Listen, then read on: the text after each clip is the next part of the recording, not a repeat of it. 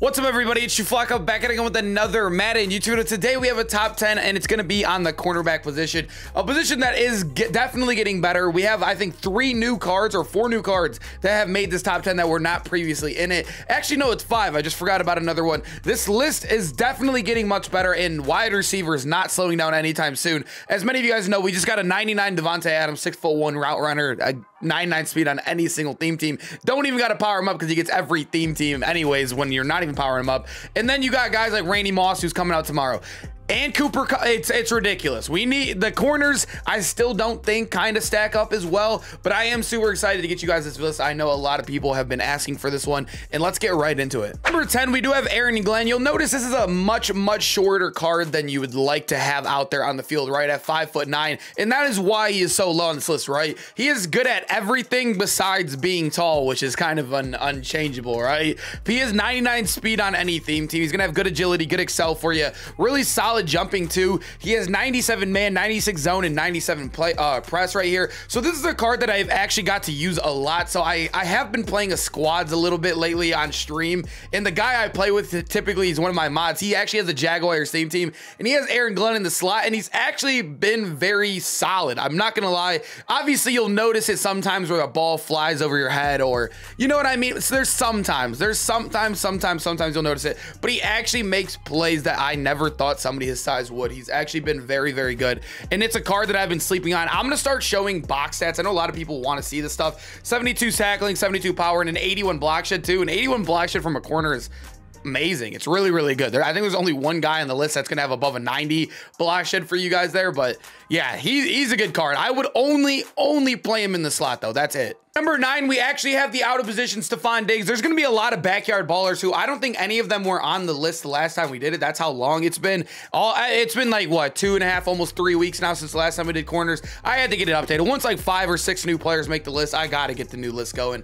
But he's going to be a guy that's not going to get 99 speed for you here. He's only going to have 98, but he does come with Acrobat and bench press built in. So if you're on current gen, I do make these lists on next gen. I think this card is much better for you because bench press actually works a little bit.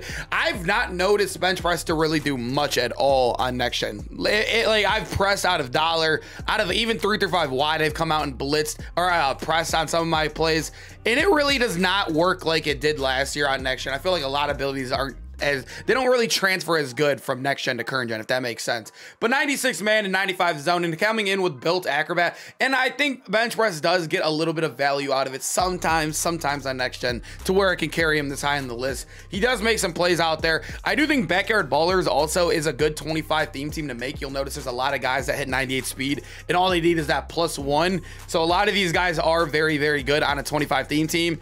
And yeah, Diggs is a beast, man. He really is a good card. At number 8, we do have Tiki Barber. This is another one of those cards that have been absolutely amazing for me, despite his height being very short. I'm starting to feel like height doesn't matter as much if you're playing them in the slot or near the box. Obviously, you'll notice if you got like Randy Moss chucking it up down deep, Colin Johnson as well, all those guys down there that are all 6'5" or 6'4" plus down there. 97 speed on him, so he's gonna get 99 speed on any theme team, which is really nice. 99, or if you have strat cards, he should have 99 zone for you right there. The thing I like about him is that under pressure, if you run any sort of blitzing DB scheme, so dollar is the best for that, right? You have the DB fire where it sends 2 corners. Under pressure can cause a lot of turnovers, a lot of balls. Like it could be a wide open route and they can cause the under pressure and he could throw a pick on a wide open route. That's how good this ability is. It's a very bailout ability. That's why I like it on him. And like I said, this is a very valuable card if you are running any sort of cornerback blitzes. And like I said, I've noticed height. It's taken me all year to realize. I've tried testing out more corners to see, and I don't know, man. Tiki, like the height, like I said, I wouldn't play him in the deep thirds or deep halves or even the deep quarters. I would play him only in like the purples or the hard flats.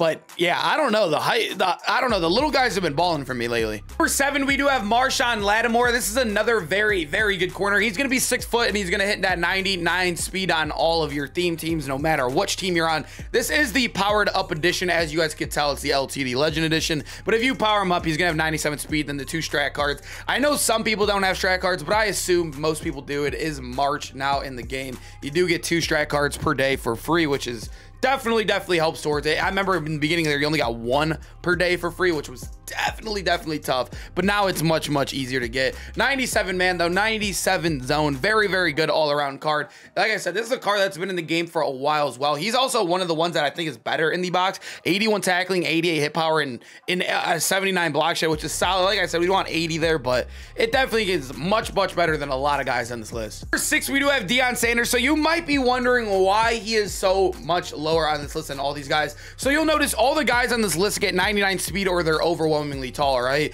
He is 6 foot, so it's solid height. He's gonna get 99 speed. So basically, once you get to the spot in the game, you're really testing for like the intangibles, like inside the box, your height, everything. So basically, everybody on this list is going to have really high man, really high zone, and also good speed. The thing about Deion that's really a negative, he always has low press, which we all know. If you ever see Deion pressing, throw the damn streak most of the time. I'd say like 8 out of 10 times. But if you look at his card too, 64 hit power, 57 block shed, and 72 tackling. So like I said, the intangibles, like all the guys above him on this list are hitting 99 speed besides one guy, and that guy is overwhelmingly tall.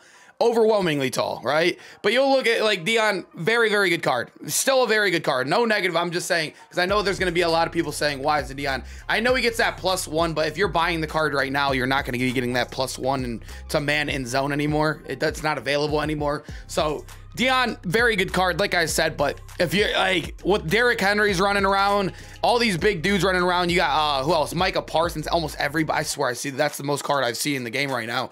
In having this much of tackling, it's tough. It's definitely tough. Number 5, we do have Byron Jones. So you'll notice right here that he has 95 speed, but you can tell he is that combine. You can see right there, it says +2 speed on him. You can't get that +2 speed until you actually bought the card. So meaning he is 97 base speed, meaning you don't even have to power him up to get 99 speed when you buy this card. It is crazy. Byron Jones, I would definitely still power him up so you can get that man and zone higher. But he's a bigger corner, 205 pounds. He is 6 foot. He is 96 zone, 93 man. Really solid press at 94. Will be a 95 when powered up. And the agility and excel definitely do match that. Another guy who's not the best in the box. He has 57 block shed, but at least he has a little bit better tackling at 77, which will definitely help. I think him and Deion are very similar. I think he just weighs a little bit more, so help when it comes to in the box play, or I don't know, stretches, whatever, powers when they get to the outside. He's just an all-around good card. Very similar card here. It sucks I still even have to do this, but if you guys do not know, if you could look up here in the top right, this card on Xbox has not been available for like a month now since he's came out. I don't know the exact date he came out, but I think he was available for like the first 2-3 days, and then somebody bought all the cards on the auction. I think there was like 8 or 9 of them, and posted them all for I think 100 coins, right? And what you know that does, it sets the price median with their new stupid system, and it made the price, like, you can only sell this card max on Xbox right now at 100 coins. Look, the last time this card sold on Xbox was January 30th, and it's like I said, somebody bought all of them out at 600k and sold them all for 100. And look at this, nowhere. Actually, it's been a long time. I didn't realize it was all the way at January 30th. That was a long time ago. I mean, wow. I mean, it's crazy. This card, like I said, it's still available on PC and also PlayStation. But at the end of the day, it really does suck that it's very, let me get past that. This is a guy that's going to get 98 speed on your theme team, right? He's going to be 98 speed, but he is one of the taller guys, 6'2", so very good height on him. 97 excel, which definitely makes up for that lack in speed right there. He's going to have really good zone, which all that really matters on next gen. I know some people run man, but man is still very unreliable, I think, unless you're, I've only seen a couple really good man players, a couple, and I've seen a lot play it, but 95 man when powered up still hits that threshold, which we love to see. Not the best in the box. He has 77 tackling, not the best block shed or power, but a very tall corner that will make a lot of plays for you. Just sucks he's not available, and sucks that it's been months, or yeah, basically almost 2 months now, and this card has still not been fixed. It's actually kind of crazy. At number 3, we do got our guy Randy Moss. So you might be wondering why he is not higher on this list.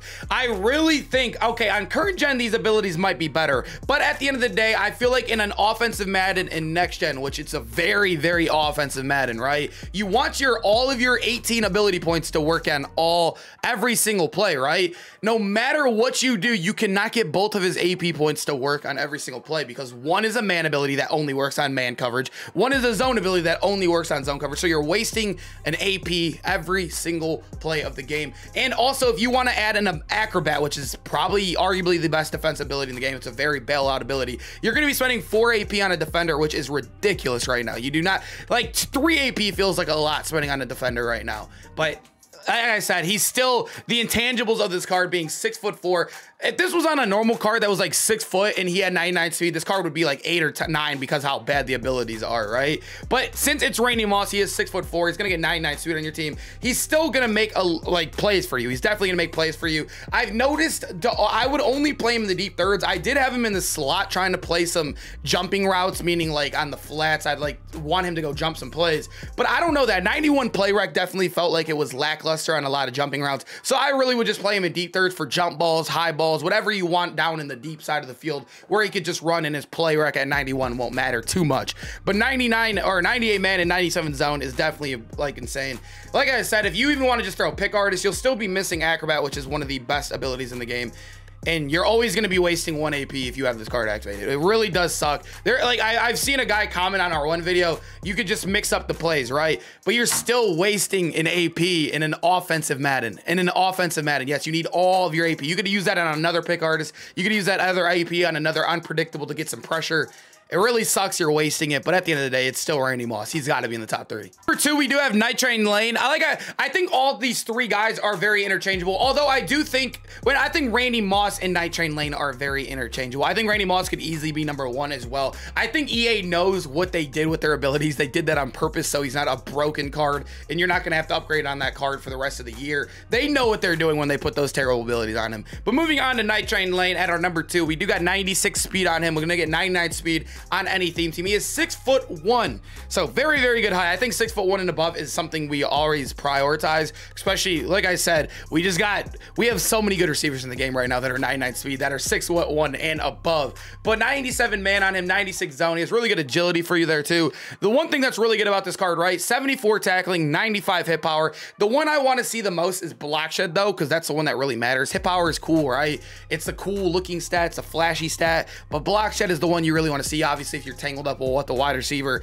you want to be able to block shed that and then go get the tackle, which obviously 82 is still very, very good. It's just I'm kind of showing you guys that now, so when we compare him to the next guy. But yeah, Night Train Lane, definitely number 2. Number 1, so in our previous top 10, I did a top 10 best card. I did have Randy Moss above Woodson, and after playing for them with a while, because like I said, Randy Moss was brand new in the game when I first made that list, and I've got to play with them for a couple days now. I still do think Charles Woodson does take his throne back. I do think he is still the best card in the game. You get pick artist and acrobat for 3 AP, which is all you really need. I'd rather have that than the discounted 2 AP that Randy Moss has. But 6'1" on him, right? And you're looking at it, even comparing him to a guy like Night Train Lane, right? They're both gonna have really good man zone, same height, basically almost the same weight right there. And then look at him in the box, right? So he has worse power. He's gonna still hit that threshold of 90, but he doesn't have that 95 power. But he's also he has 90 block shed. 90 block shed as a corner. And Night Train Lane is amazing in the block shedding category at 82. He has 90 block shed with 90 hit power. Charles Woodson is definitely the number 1 corner in the game. He could do it all for you. Literally insane. He doesn't have to have those terrible man and zone abilities that Randy Moss has on him. I don't know why. I'm just so disappointed what they did to Randy Moss. He really should be the best corner by far in this game. But yeah, Woodson, if we're looking at pure corner, he's definitely number 1. Appreciate you guys so much. Sorry for my little rant there at the end on the Randy Moss card. Like I said, I am very, very disappointed on what they did to the abilities. And after I've tried to force him in with more AP, I've tried to force him in different positions.